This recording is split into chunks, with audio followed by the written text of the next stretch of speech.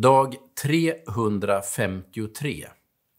Vem som helst, var som helst, när som helst.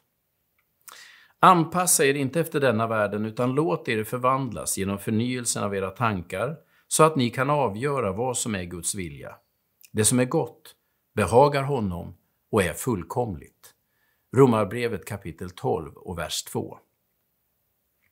Gud kan få vem som helst, var som helst, när som helst att göra vad som helst.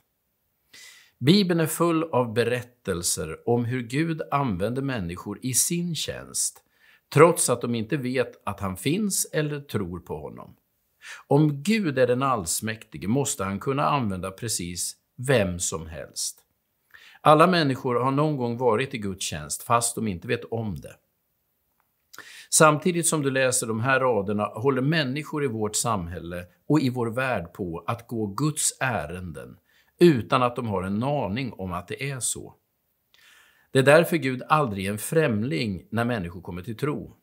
Även om det är en nyfunnen tro, en nyfunnen gemenskap, upptäcker de att Gud har funnits i deras liv långt innan de börjar tro på honom. Men Gud vill inte använda oss som själlösa instrument, även om han faktiskt gör det ibland. Vi är inte skapade till verktyg eller maskiner som Gud kan fjärrstyra som han vill.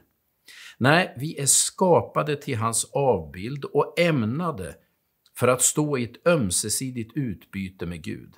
Han vill att vi ska fråga efter hans vilja och själva försöka förstå vad han vill. Vi är inte objekt i Guds hand. Vi är subjekt i gemenskap med honom. Gud välsigna dig idag.